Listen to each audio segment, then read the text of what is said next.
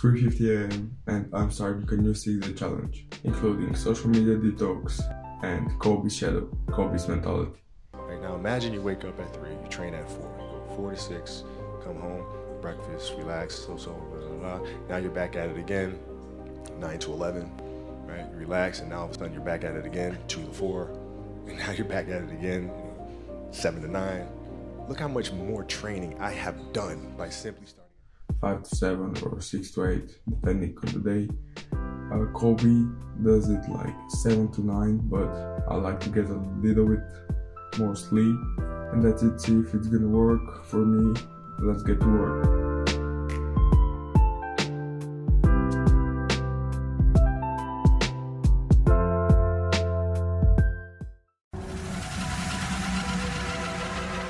Leg and shoulder day, let's run it.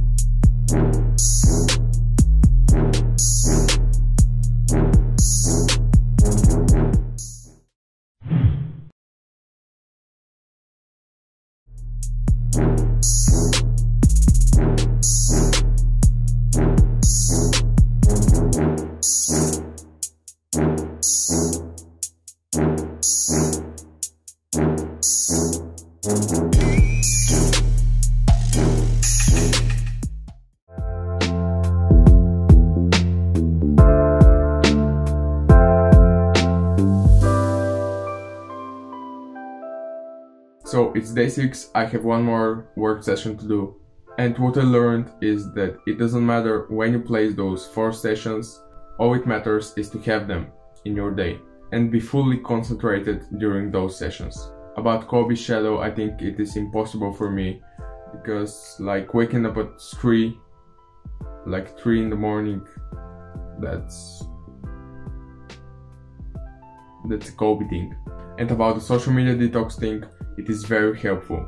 Like sometimes I'll find myself scrolling through TikTok or Instagram saying 5 more minutes, 10 more minutes, and I'll end up scrolling for solid 30 minutes.